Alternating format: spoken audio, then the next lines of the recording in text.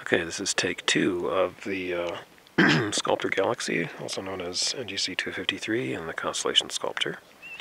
Got it here through a Takahashi Sky 90 telescope, running at f4.5. Magnification is about 20 power.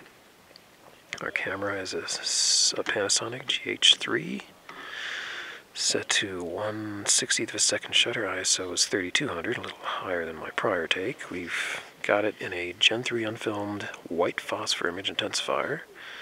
No filter here.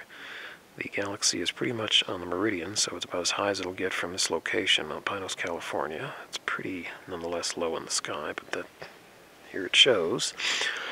And it's pretty good size. You've got galactic structure, arms running from upper left to lower right, say at 10 o'clock to 4 o'clock position. A bit of a central core.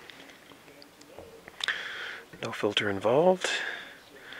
I'm using my Litton 1:1 relay lens to couple the intensifier to the camera, so there's no additional magnification or light spread out with the 1:1 configuration. The 18mm diameter image output is preserved through the relay lens, so we basically get an 18mm diameter image produced on the camera sensor, the micro four thirds sensor in the Panasonic GH3.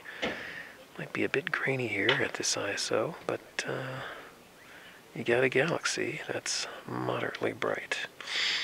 So that's NGC253, magnitude 7.1 in Sculptor, with an ISO of, what did I say, 3200, right? Yeah, and earlier I tried 1600. In fact, just for kicks, let's adjust it right now if I can. Not sure if I can I? No, it won't let me do it. Alright, so that's a take. End of take 2.